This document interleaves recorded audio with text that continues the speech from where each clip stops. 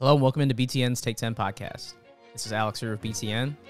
This week's guest is former Wisconsin NFL defensive back Marcus Cromartie. Let's get into it. Take a look, listen, and enjoy. Look at here. With the catch, the finish. Oh, my goodness. What a catch. Oh, Energy, my goodness. enthusiasm. It's picked off. It's selfish. Brilliant. He's still going. Touchdown.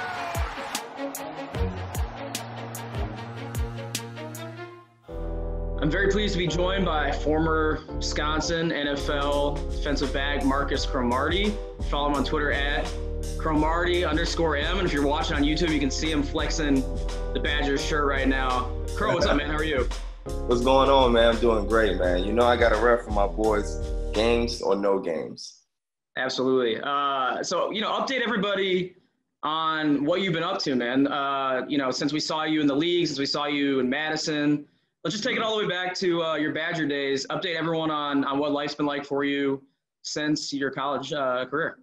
I mean, it's been good. You know, I had the opportunity to play in the NFL for a number of years. I was professional for 7 years, did 6 in the NFL, did 1 in the CFL to kind of wrap it up. And ever since then, it's just been about staying connected to sports. So I've been doing different talk pieces with different stations and, just giving my opinions and doing what I love, and that's talk football.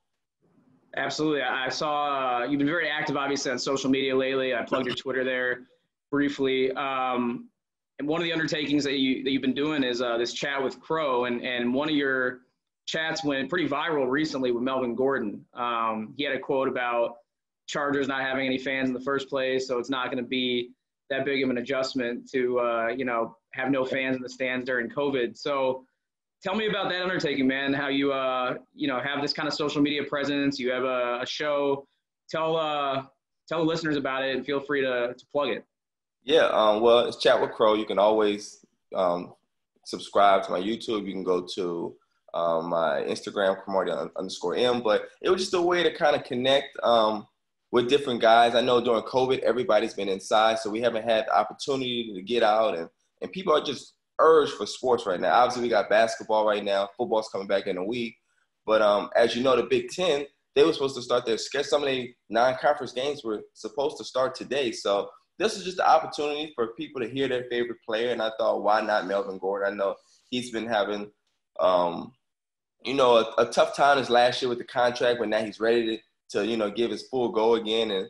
And it was funny because I did that interview in the beginning of COVID, and I didn't know if I was going to get that soundbite or not, but it's funny because there isn't going to be any fans. It was a guess at the time, but there isn't going to be any fans, at least at the start of the NFL season. But the Chargers are notoriously known for not having any type of true fans. So I know they seen it as a hit, but I thought it was just very funny. It was funny, and I'm curious because you were a member of the Chargers, I believe. I was. How do you feel about them moving to LA? How do you feel about that stereotype of them not having fans? I'd be upset personally if my NFL squad left, so I don't blame San Diego fans for maybe not following them up the interstate. So what are your thoughts on that whole situation? I will say this. I will say you get fans when you win. Unfortunately for San Diego, they had no Super Bowls. And so I think with a fan base, you have to start winning. I will give you this example. The Patriots 20 years ago had no Super Bowls. And now all of a sudden they have, I believe, 5 or 6. And it's like they have fans that came from everywhere now. They have all these brand new fans. And it just starts with, if you win, fans will come, and then you can kind of grow a culture from there. I didn't see that happening in San Diego. They have a better chance in LA. But I would say this, they're not the team in LA right now. So, hopefully, whether it's Tyrod Taylor or Justin Herbert, they need to start a culture over there. They need to get a guy who's going to be a quarterback there for 10, 15 years, like Tom Brady, like Phillip Rivers almost. But they have to win, because winning brings fans.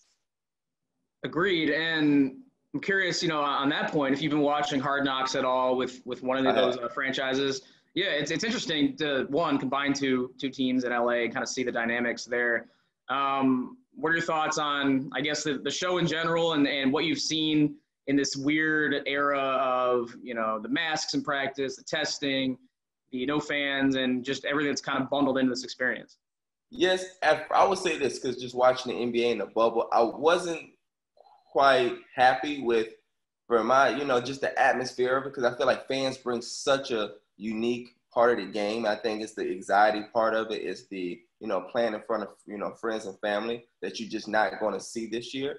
But I would say that I guess little is better than none. And so I will rewind also to say, I've heard that there hasn't been that many cases. The NFL has been doing a great job of minimizing cases. So that's a great thing. And I think that's going to be a good indication moving forward, or if we can get fans into the stadium. But I've been watching the Hard Knocks. I would say this season hasn't been as great as the previous seasons, you would have thought. Obviously, a lot of people kind of watch for, I guess, the episode coming when it's going to be like the cut dates and everything like that. We haven't gotten the great, I guess, antagonist, protagonist in this season, like the guy to kind of root for, like they have kind of pinned in like previous seasons. But, I think football in general, people are going to be excited to get it back. It's a week from yesterday, actually, that is going to be the first game for Thursday Night Football. So I think everybody's kind of excited.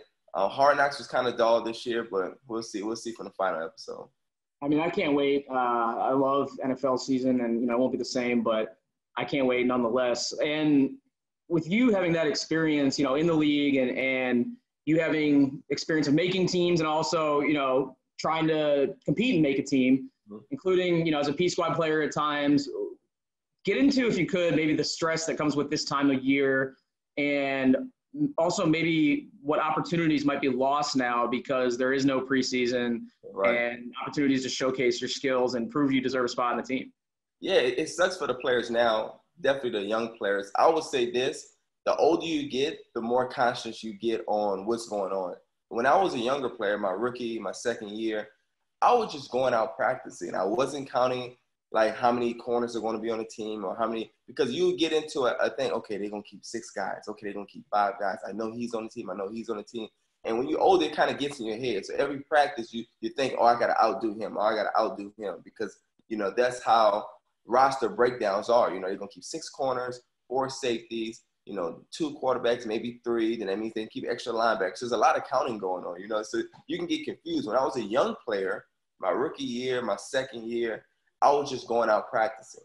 So I would say a younger player, you just going out trying to just do your best, because you got so many things getting thrown at you as a rookie. You got to learn the city, and then you got to learn the playbook, and you got to do all these kind of things throughout the day that they make rookies do. So your day is just so filled, you have no time to kind of stress.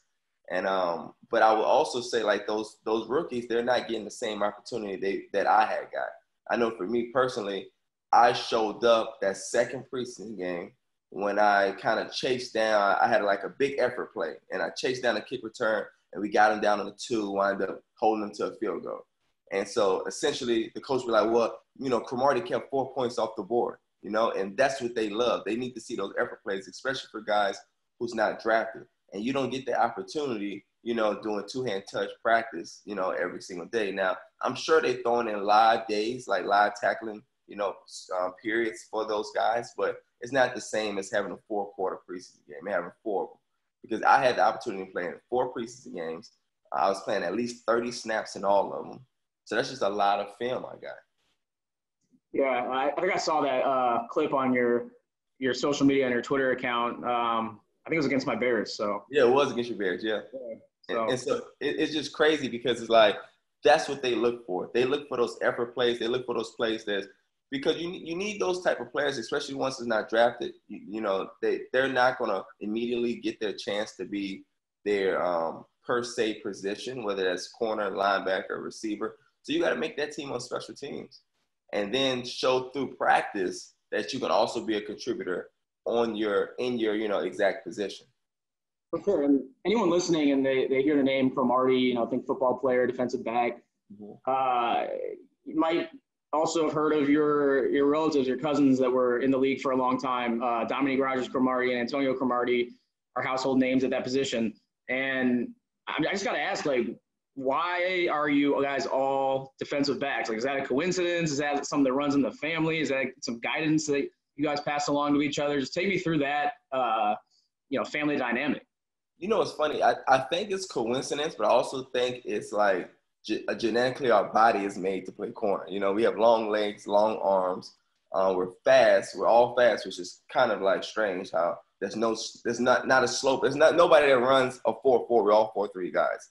And so it's just coincidence. And then when I got to college, that's when me and Antonio we got so close because I needed somebody to show me what it takes. Because I remember, I would never forget the first time I trained with him. I was it was going to my second year in college, and I come out to LA because he was training in LA, and it just surprised me how hard he trained for a guy who went first round. You would think this guy's first round, he got millions of dollars, you know, he's the starter. Like, he was training like he was an undrafted rookie. He trained so hard, and it kind of showed me what I needed to do when I got back to campus in order to separate myself and in order to be successful at Wisconsin. I wish we would have been training when I was in high school. Like, these players nowadays, they have such an advantage because they have these particular trainers. Like, I don't know, that we're in this time where just everybody, these kids, they're doing 7-on-7, they're doing football, you know, just from when they're little, and they have these trainers that's training them that's not even their coaches, and not their high school coaches, but just trainers. They have their own gym, and they can come and they can get better with me. And I know most of the guys, you know, that's my age, you know, 30 and plus, we had to kind of go through the high school system. You had your little high school coach, you had a high school strength and conditioning coach, and then you go off to college, and you never really knew what it took to get better. You were just following the plan that was laid, you know, that was kind of laid before you. And so being around other athletes, being around professional athletes, and that opportunity I got to be around my cousins helped grow my game.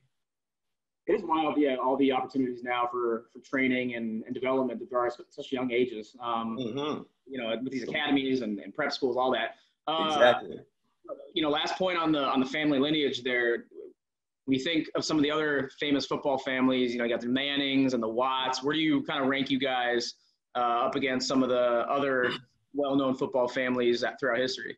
It's funny that you asked that. Bleacher Report said we was the 10th most famous family in football, which is funny. They have the Mannings, the Clay Matthews, the Bosas, who they're making headway. And so I think we're up there, though. What people don't know is we have more than just football players. I know our great uncle, Warren Cromartie, was a pretty good baseball player for the Montreal Expos for 10 years. We have players that played in, like, the Negro League. So our lineage goes way back. And I just think sports and Cromartie, I know my son, he's going to follow up into the lineage. So we have just so many Cromarties that's just, you know, love sports. And I don't know where we ranked, but I know we're definitely on the list. You talked about those 4-3-40s, and I know the Watt brothers got that Ultimate Tag show on Fox. Tell me you guys can compete with them at least on that show. I know we can. I know athletically we can. And I would say that J.J. Watt is one of the most athletic guys I've been around. You know, I went to Wisconsin with him. This is a guy who can windmill dunk at like 6'7", 280. So he's, you know, impressively athletic, but I know the Cromarties can keep up. All right, I had to get that, you know, I guess I had to get the Fox plug in there with the Ultimate Tag show and all that. Shifting to a little more of a serious topic, you know, as I was scrolling and following your social media for as long as I've known you, which is now, you know, 2 or 3 months, there's been a lot of, obviously, change in the world during that time, and you've been active on social media, giving your thoughts, sharing your perspective. You also were on the 49ers during the Kaepernick era, and you commented on that. I saw a picture that you commented on that showed Cap kneeling during the anthem, and you were standing next to him. And I just want you to, if you could, share with the listeners what your perspective was and how it's maybe evolved. Because I know you touched on why you didn't kneel at the time, but maybe how your perspective's evolved since then. So if you could just take us inside your head and also comment on the, you know, the activism that you've shown in the last few months. Well, just to take it back to then, it was such a great moment to be a part of because you kind of knew something special was happening. Cap kneeled the game before, but it was a preseason. He didn't kneel. I'm sorry. He sat on the bench the game before, which was the 4th preseason game. And we knew going into that first game, which was a Monday night game, by the way. So it was going to be obviously that's the most watched event of the week in TV, period, not just football. And so we knew it was going to be a big deal. So, you know, we had discussions in the locker room and discussions in the team meeting room of what was going to happen. And, you know, people, you know, shared their opinion and what they thought. And everybody came to the agreement that, okay, this isn't about disrespecting the country. It's about, making known the hypocrisies that goes on in this country, making known, the people that can't speak for themselves, making known, there's a lot of discrimination against people of color. And so we knew that going into what was going to be the kneeling game. And me standing next to him was standing in support. I remember he kneeled, they did the anthem, and we all came and we hugged together. That was the next moment. And people ask me all the time, would you have changed what you've done? And I always say, well, I don't know. I don't think so. Because to me, there's different ways that you can protest. I have nothing but respect for Colin. I thought what he did was the right thing. For me personally, I had a family that depended on me. That was the most money I was going to make in a year. I had a newborn son being born in about 2 months. So I couldn't take those same risks. Like Colin took a risk, and he took a risk, and he stood on his morals, and I can do nothing but respect that. But I'm also not going to criticize anybody that didn't kneel, because everybody can show their own form of activism the way they feel like they can best reach, people. And some people's form of activism may be like going to City Hall and, causing a ruckus, or, making foundations that gives back to the Black community, or just using their social media. There's so many different forms of protest. Colin's was to kneel, and you know what? He got so much criticism for it at the time. But if we only knew that what he was doing wasn't, rioting, he wasn't, speaking bad on anybody. He was just showing that, hey, look, I'm not going to agree with what's going on in America. And I think we need to bring this to the forefront. I think it started a healthy conversation that we needed in this country for years. Yeah, and 4 years later, I mean, look how far the discussion has come. And it's exactly. Just that, you were right in the middle of it. Another profound experience that you were involved in, and I assume had a significant impact on your life, was having to relocate in the aftermath of Hurricane Katrina. Yeah. Can you take us through that experience, where you ended up, what it was like leaving New Orleans behind, and how it affected, how the rest of your life has played out, including ending up in Wisconsin? Yeah, it's such a, it starts off as a funny story. I was 15 years old, I was in 10th grade. We just finished the first week or first 2 weeks of school at my school in New Orleans. We get these tests, we get these quiz that the second week of school. And I absolutely failed the quiz, F. And it was one of those times where you had to get the quiz signed by your parents, the results signed by your parents, so they know that they've seen it. So the whole weekend, I'm like, I got to show my dad this quiz that I failed. Oh my gosh. And then leading up to that Monday, we get the announcement on Sunday that it's a mandatory evacuation, which means everybody in the city has to leave. Now imagine everybody in the city, or wherever you live, Chicago, LA, trying to leave at one time. So it is bumper to bumper traffic leaving the city. They shut down the I-10. I-10 runs east to west. They shut it down. So the only way you can go is north. So we're going north to Memphis, which is about 5 hours. It took us 13 hours to get there because of traffic. 13 hours. You are seeing cars on the side of the road because they ran out of gas, because there was so much traffic. It was just insane. And I think as a 15-year-old kid, you just kind of going with the flow.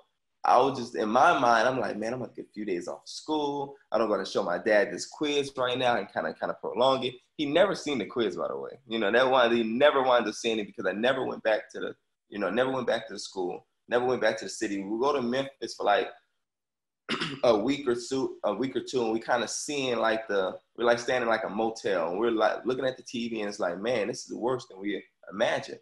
And I left my dad. My mom, she went north as well, but she kind of went north Louisiana.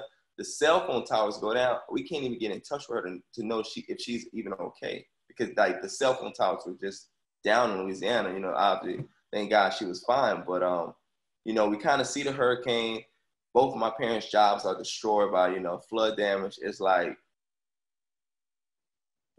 are you going to do now? And so my dad's job got relocated to Texas. So after spending 2 weeks in Memphis, we go down to Dallas, Texas, and we're living in a hotel for the first 3 months. And I'm driving, he's driving me to school every day. And like I said, it was just kind of you just going with the flow. You just don't know, because and honestly, it tells me to take advantage of life, because you can be in a moment one day and just your life can be completely changed the next. And that's honestly what happened. I was fortunate enough to be surrounded by people that cared about me when I got to Texas, and that helped me succeed. As you know, there's no football like Texas. So the talent is going. If you're talented in Texas, you're going to shine. You're going to get scholarships. That's not saying that you can't do that in Louisiana. It's just so much harder. And so I had the opportunity to go down to Texas, be around coaches that cared about me, that wanted the best for me. It wound up being a blessing in disguise, because obviously I was able to garner scholarships, go to the school that I chose, which was the University of Wisconsin, and it all worked out. But I only can feel for those guys.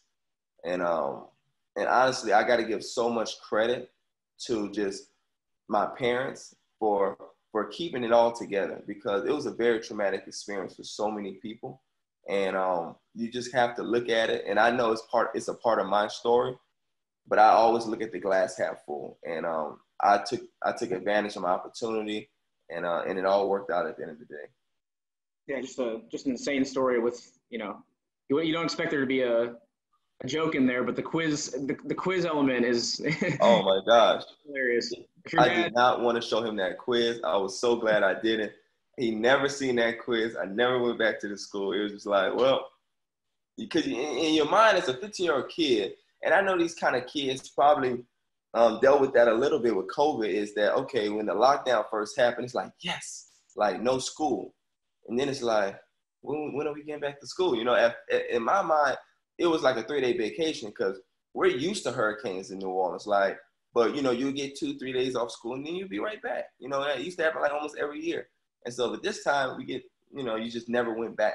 And so, as a 15-year-old kid, it initially started off as, wow, yes, okay, I get some time off of class, I get some time off of school until man, like, having to drive 40 minutes to school every day, wearing the same clothes for a while because you don't have no clothes. All your clothes is either, destroyed or, not with you. So it was definitely humbling. And then being in, around new kids and some kids, how kids are in high school, like they making fun of you because you're from New Orleans and you talk different. And, they making jokes about the hurricane. It's just, that's what kids do. So you had to just kind of, go with the flow. And like I said, it was traumatic for some, but I made the best of it.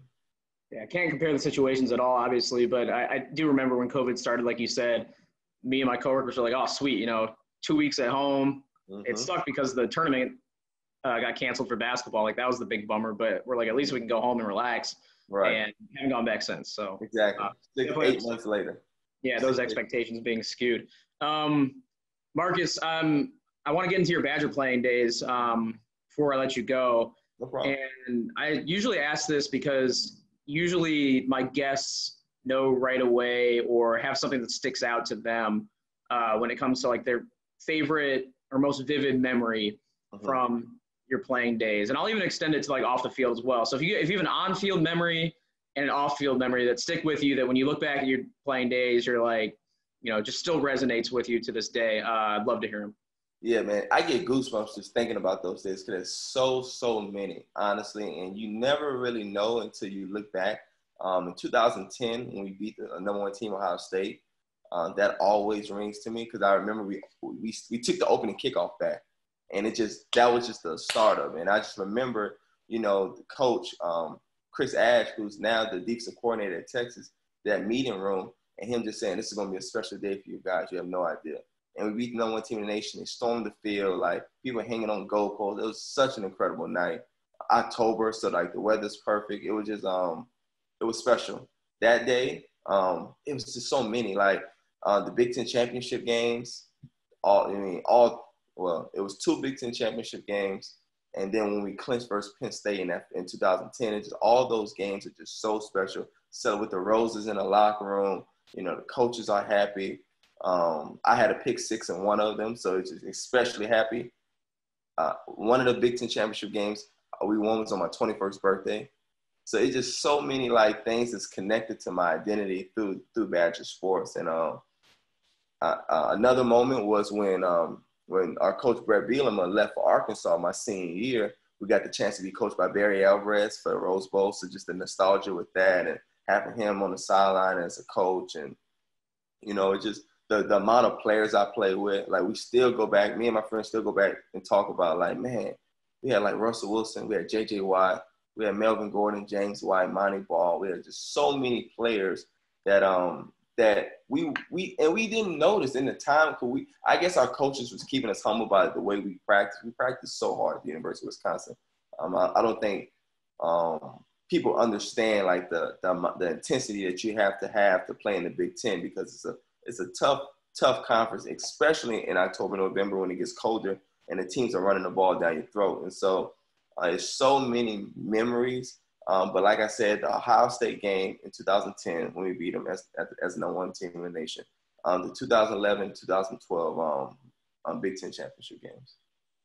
How about like a brush with either celebrity or fame or just something cool? Like even the Barry Alvarez moment's a good example. I remember talking to Jeremy Langford a few weeks ago on the podcast, and he brought up when they went to LA for the Rose Bowl, and like Rich Homie Quan was on stage with them. So did you ever get like a social media shout out, a text from an unexpected person, or like a brush with, some sort of celebrity that you didn't really expect or kind of caught you off guard that you look back on and you're like, wow, that was pretty sweet? Well, like you said, the whole Rose Bowl experience is amazing. Fortunately, there's a lot of people that love the University of Wisconsin. So I remember the first Rose Bowl in 2010, we had the opportunity to meet the cast from the Entourage, which is a big HBO show. And at the time, Entourage was one of the top shows on TV. Great show. It was a great show. And got a chance to be around Doug Ellen, who's the producer and the writer of the show. And he had this cast. And, he had guys like Turtle. I don't know if you remember him from Entourage, and just drama. It was just incredible time, incredible experience. You've seen these guys on the big screen and having them at practice and them being fans of you and knowing who you are and being like, man, I love when you played that game versus like, man, you watched that? And so it's just like extremely humbling and just exciting to be around guys that you watch on TV. Absolutely. And we talked about it earlier in the discussion, but you keep up with Melvin Gordon, obviously. You mentioned some of those other guys that you played with at Wisconsin. Who's kind of the guys in the group chat that you still keep up with the most? I keep up most, and it's funny because most of my friends are coaches now, like Aaron Henry, who's the defensive back coach for Vanderbilt, Jay Valai, who's the defensive back coach for UT, Antonio Finellis, who's the D coordinator at the school he's at, and Shelton Johnson. But to be honest with you, I take pride in staying connected with the Badger players, because former and current, because I feel like having that network of guys, and not just through football, through all sports, but especially football, having that network of guys to know, hey man, like I was in your shoes once. So if you're playing now, you're going to be in my shoes one day. And so why not show each other love? Like, be like, look, man, if you here, you want to get lunch, we get lunch, let's talk. And so I take pride in, being that guy that wants to keep the fraternity together. And so like you said, like I'm constantly reaching out to those guys, Aaron Henry, Jay Valai, Melvin Gordon, Montee Ball, Lance Kendricks, and just and not just the players that were successful in Wisconsin, even guys who didn't play much. And so, like I said, keeping that fraternity strong and keeping that Badger family tight. For sure. And you mentioned Montee Ball. When I first met you, it was on a Zoom with yourself, Montee Ball, and Kenny Bell from Nebraska. You guys were having a good time reflecting. And I know you also, have a close connection with Montee and some of his darker times and his struggles.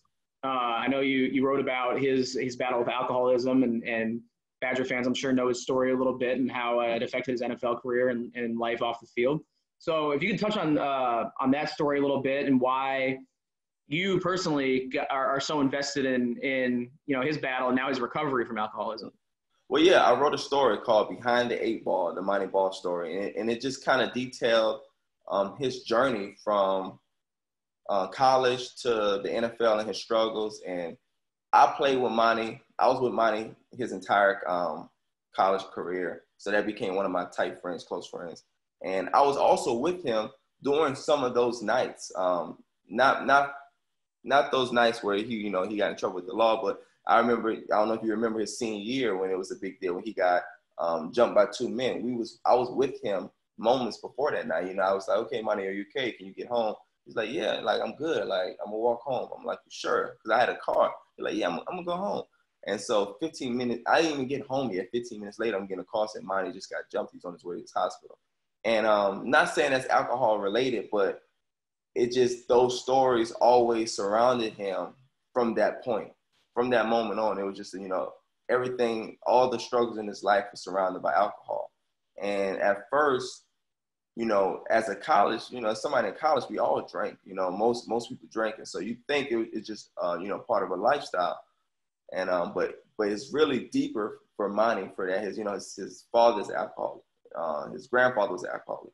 And so it's just discovering the genetics behind it. Now, clearly, you know, people would say, oh, well, nobody's forcing him to drink. And that's true. But when you're genetically exposed to it, mixed with the cultural influences of just being in college, being a star athlete, it's just, you're just more likely to become what your family is. And so the stories about how he struggles from, you know, them NFL days of, you know, drinking every day, drinking 3 times a week, you know, literally going to the sauna the day before games and just sweating all his alcohol out just so he can play, and how that caught up to him eventually and led to some of his legal troubles. And, but, you know, fortunately for Monty, he started his organization, Untapped Keg, about, you know, not drinking anymore. He's been sober for over 2 years, so he's doing a lot better.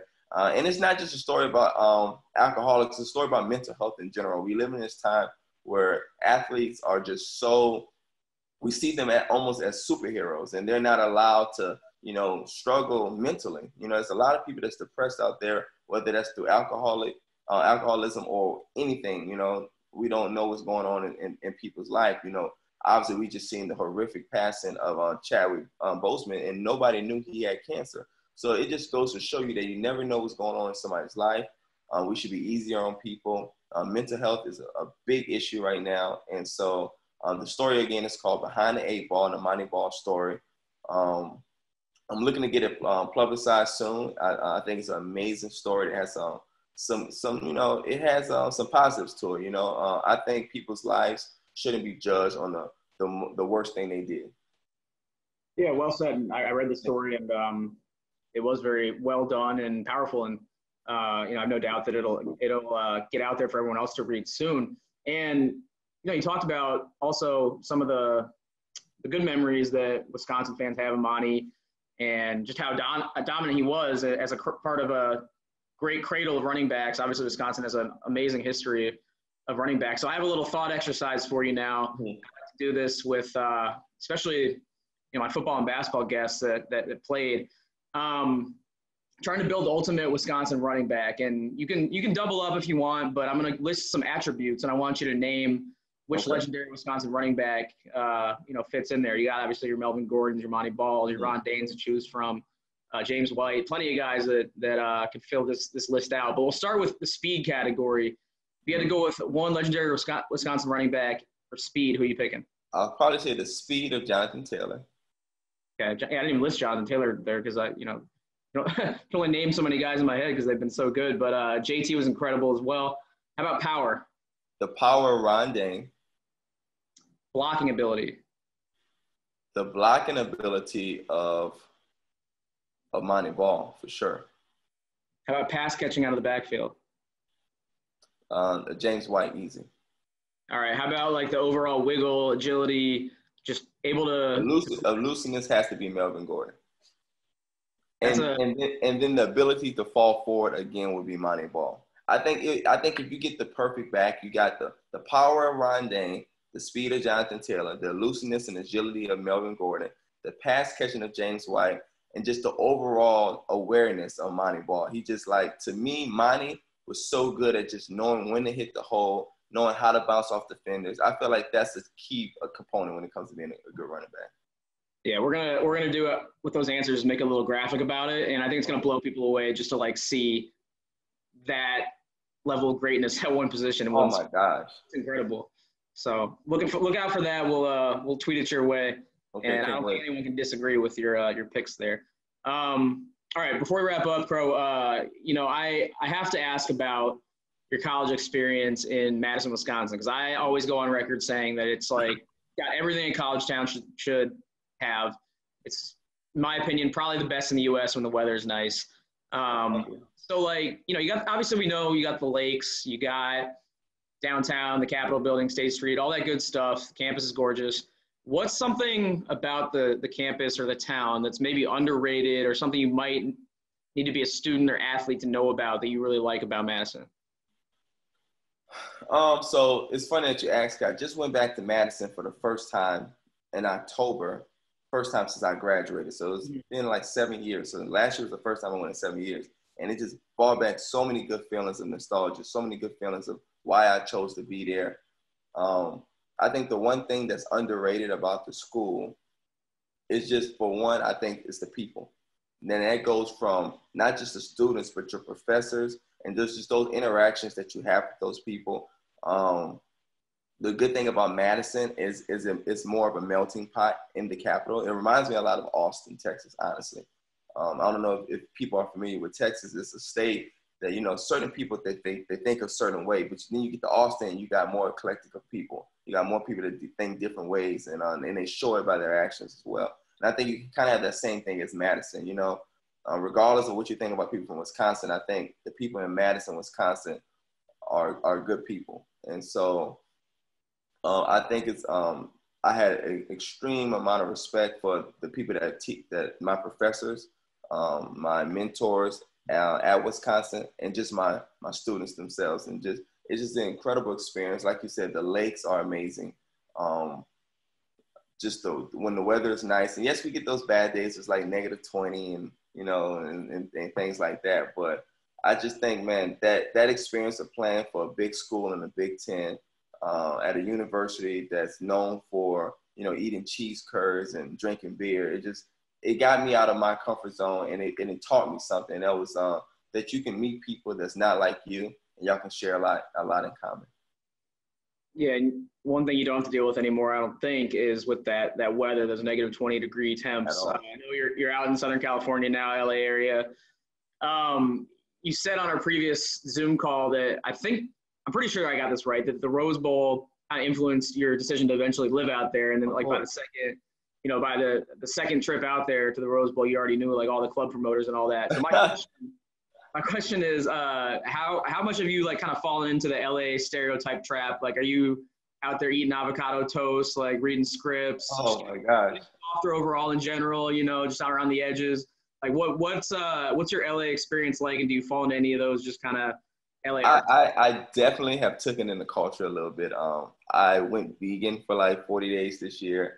I have friends that's actors, so I'll definitely read lines with them. So I've definitely accustomed to the culture. It's so funny because I've been out here for 7 years, but I've been holding on to my Texas license for forever. And I finally switched to a California license. Like, okay, I'm officially a Californian. And I will remind you the story for the first Rose Bowl, I would never forget, because it was 25 degrees and snowing in Madison. It was a Christmas day, because we leave usually a week before the game. So a week before January 1st is around Christmas time.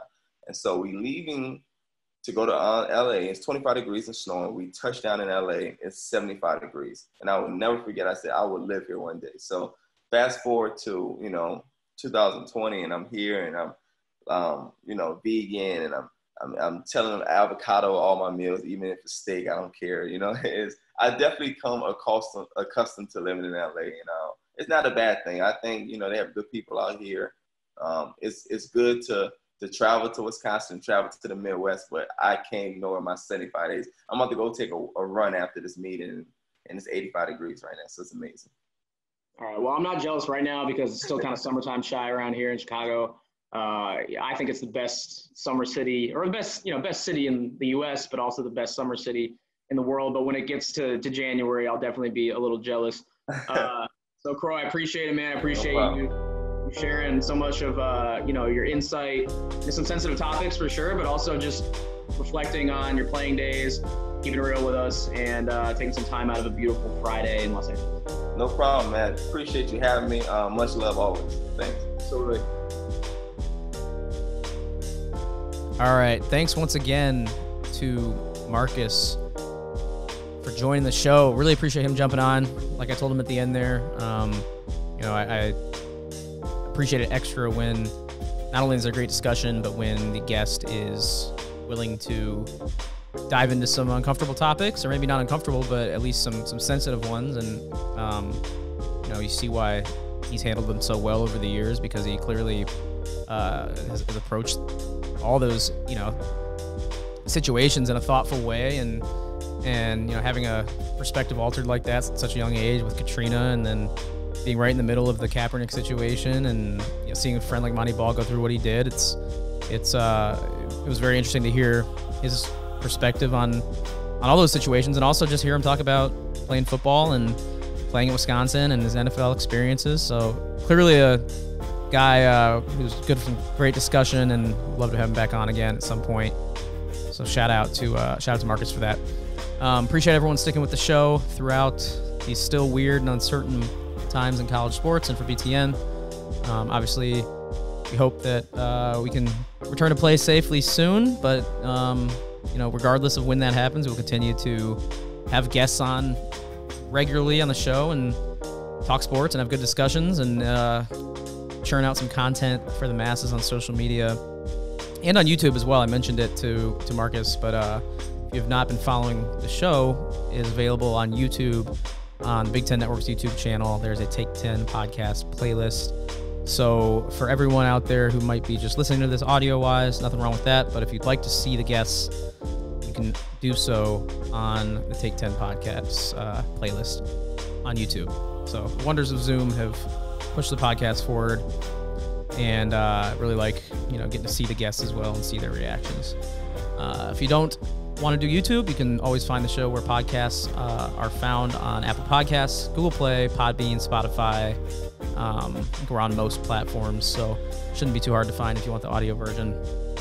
Beyond that, I want to give a shout out not only to the fans and listeners out there, but also to Julie Bronder, my producer, for helping to produce the show. Really appreciate that. Jordan Gisellis, who's designed the look for the graphics and the segments that we share on social media. Appreciate him as always. And we will be back at you soon with another new guest and conversation on the Take 10 podcast. So stay tuned and take care. Stay healthy and safe until then.